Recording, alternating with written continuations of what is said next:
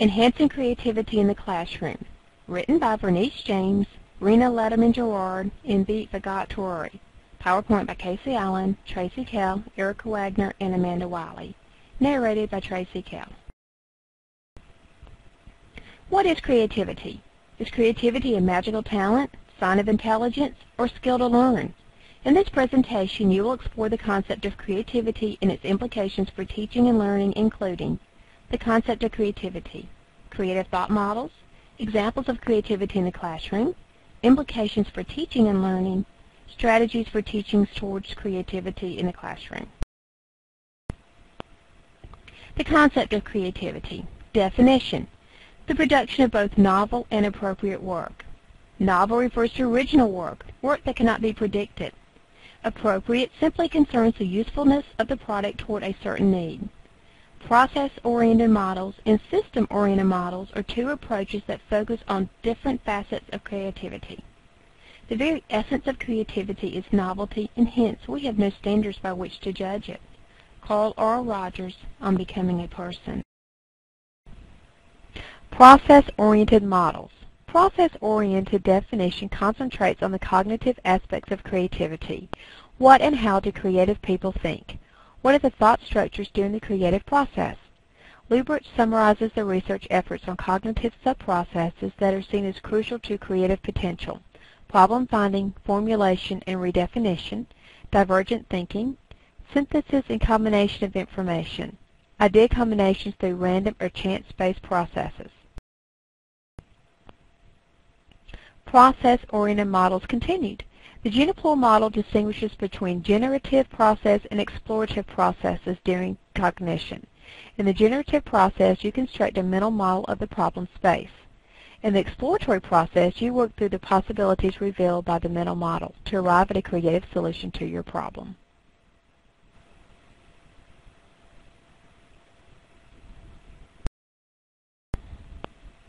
Systems-oriented models. System-oriented models take a broader approach to creativity that involves non-cognitive factors as well. Susan Mihaly sees creativity as a result of an interaction between the producer and the audience. Important aspects of his model include the individual, the field, and the domain. Amabile sees the creative potential as based on three factors working together. 1. Domain-relevant skills, 2. Creative thinking skills, and 3. Motivation.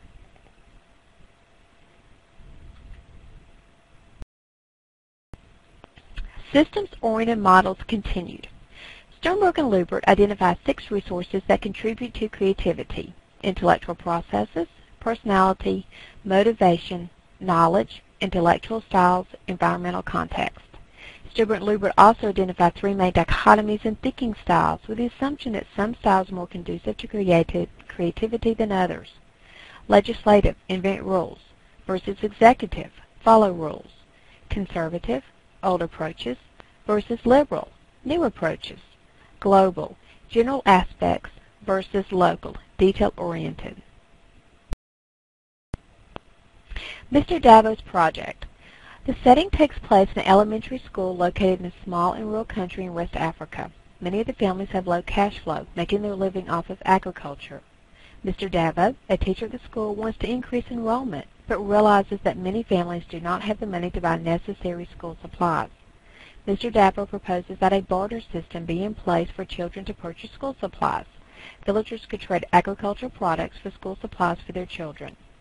With the help from a non-governmental organization, his idea was a success, and Mr. Dabo's enrollment rates were better than ever before.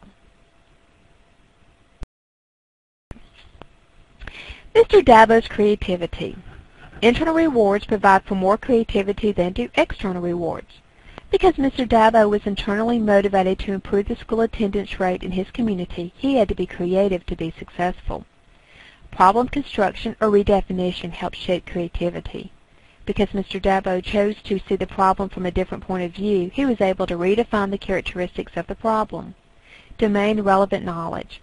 One of the 3 components of Amabile's model of creativity uses experience for understanding and application of creativity. Project Cool. The objective of Project Cool was to encourage students to think about health-conscious eating in a creative and fun manner. constructivist approach.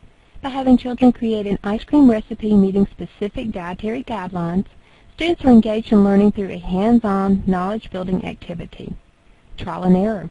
Through trial and error, students were able to reflect on their mistakes, enabling them to construct meaning critically and analytically of their project. Enhancing creativity. Creativity is developed through intrinsic motivation. The 6 factors that influence intrinsic motivation are challenge, freedom, resources, work group features, supervisory encouragement, organizational support. These are reflected in Project Cool.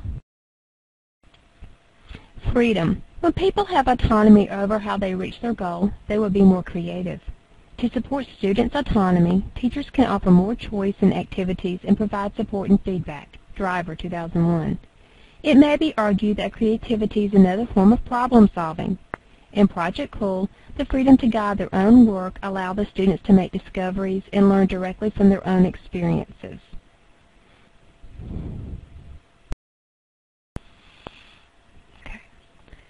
Challenge. ZPD, Zone of Proximal Development. MKO, or Knowledgeable Other. The learner is benefited in his/her ZPD through the MKO. According to Sternberg and Lubert, the 5 attributes that inspire creativity are tolerance to ambiguity, perseverance, willingness to grow, openness to experience, willingness to take risk. These attributes are reflected as a challenge factor to create motivation for creativity in Project Cool.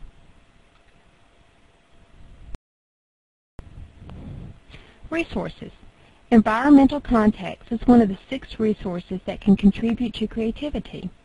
Environment can include political atmosphere, interpersonal relationships, physical space, and equipment and supplies available for a project. Time is the simplest resource and can be easily overlooked. Teachers should allow time to explore ideas, but not so much that the project becomes idle. In Project Cool, we do not know how much time was spent on the project or if the supplies were sufficient. The study did not mention any of this information. Work group features. Diversity in the team makeup will foster creativity. A diversity of people means a variety in expertise, creative thinking styles, and cognitive abilities. Other work group features that enhance creativity are excitement, commitment to making the project a team effort, and mutual respect for the team members. Bill 1999. In Project Cool, mutual respect and commitment were evident as the students worked and learned together in order to obtain a common goal.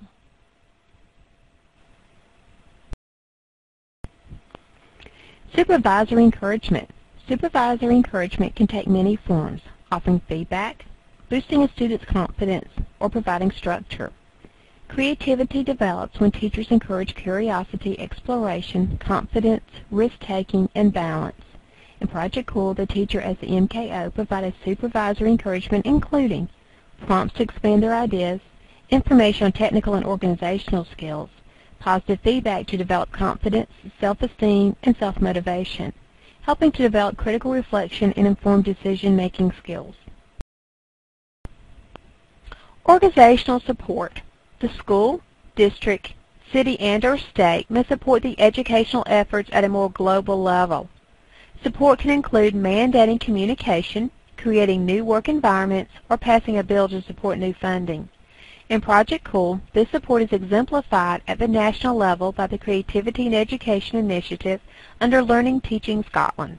This initiative oversees the National Grid for Learning and is a governmental initiative focused on creativity. Conclusion. Everything that is really great and inspiring is created by the individual who can labor in freedom. Albert Einstein. Out of My Later Years, 1950. Creativity is the foundation of change and innovation. It is the solution of many problems. It is the responsibility of educators to foster creativity in our students. It is applicable to all settings, from the classroom to the universe. Creativity research could change how we look at schools and curriculum. Appendix A. Quick tips for enhancing creativity in the classroom. 1. Provide in-class time for individuals and groups to think and let their ideas marinate. 2. Reward creative ideas and products through public recognition, even if the ideas are still developing or perhaps fail. 3. Encourage students to take unique and different approaches in their work and reward any efforts in this direction. 4. Allow mistakes and model positive, supportive responses to mistakes. Encourage learning from their mistakes. 5. Encourage mental flexibility, taking other viewpoints that they may not usually take. More tips for enhancing creativity. 6. Explore their environment to stimulate curiosity about their world. 7. Question students' assumptions and guide them to dig deeper and consider their beliefs and others to expose students to new ideas. 8. Stop evaluating or judging too soon. There's a time and place when ideas or their constraints need to be considered, but not too soon or the process will flounder. 9. Foster cooperation rather than competition. 10. Offer choices. 11. Encourage dissent and diversity. 12. Regularly provide positive feedback. Appendix B is a bibliography.